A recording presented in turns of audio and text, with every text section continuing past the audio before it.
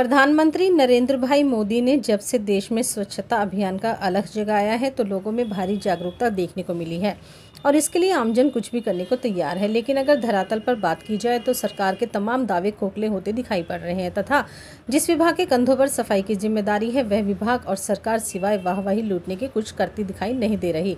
इसी के चलते एक एनजीओ ने नगर पार्षद से मिलकर सफाई के नाम पर एक मुहिम चलाई और लोगों को डोर टू डोर कचरा उठाने का भरोसा देकर उनकी जेबें काट डाली। बदले में उन्हें पीले रंग का एक पॉली बैग भी थमा दिया। लेकिन करीब 2 माह बीतने के बावजूद 2-4 दिन छोड़कर एनजीओ की तरफ से वार्ड से कोई भी कचरा उठाने नहीं आया। अब लोग नगर पार्षद और एनजीओ को बुरी तरह कोस रहे हैं। अब अगर वार्ड में सफाई की बात की जाए तो जगह जगह लगे दिखाई दे रहे कूड़े के ये ढेर अपने आप में बता रहे हैं कि नगर परिषद का सफाई को लेकर कितना सरोकार रह गया है। लोगों की माने तो कभी कभार उनके वार्ड में सफाई कर्मचारी आते हैं, ऐसे में लोग भी मजबूरन इन्हीं ढेरों पर अपने घरों का कचरा डाल रहे हैं। वहीं से लेकर नगर पार्षद का कहना है कि जब एनजीओ ने वार्ड में नगर परिषद की खाली जमीन पर कचरा डालना शुरू किया तो कुछ शरारती तत्वों ने इसमें अड़ंगा डाल दिया, जिसके चलते अब एनजीओ पास लगते एक गांव में खाली जमीन की तलाश कर रही है। जल्द ही वहां कचरा डलवा दिया जाएगा। ऐसे में बड़ा सवाल ये है कि क्या मुहिम शुरू करने से पहले एनजीओ ने नगर परिषद से कोई परमिशन ली, और अगर नहीं ली तो किस आधार पर पॉली बैग के नाम पर लोगों से 50-50 रुपए वसूले गए? इसका जवाब अभी किसी के पास नहीं है। वहीं परिषद के अधिकारी इस पर कुछ भी बोलने को तैयार नहीं है। रिवाड़ी से अजय, आजाद टीवी न्यूज।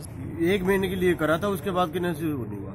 दोबारा कोई नहीं कचरा लेने आया? कोई नहीं आया। अभी कितने दिन से नहीं आ रहा? अभी 1 महीना हो गया। 1 महीने से कोई कचरा उठाने नहीं आ रहा? नहीं आ रहे जी।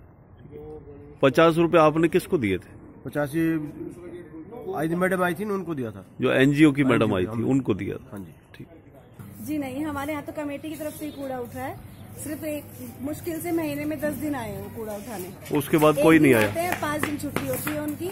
जो कमेटी की तरफ से है वो ही आ रहे हैं, जो पार्षद ने लगा रखा है। बाकी कोई कूड़ा उठाने नहीं आ रहा है, वो बंद हो गया। एनजीओ की तरफ से कोई नहीं आया दोबारा? कोई नहीं। इसके लिए उन्होंने बिल्कुल बढ़िया अभियान चलाया था और मेरे वार्ड से 50% कूड़ा बाहर जाने लग गया था। दूसरी बात, जैसे जोड़ में हमारे वहां डस्टबिन बन रहा है, 3-4 वार्डों का कूड़ा पड़ता है, तो उस लड़के को कोई कोऑपरेट नहीं मिला।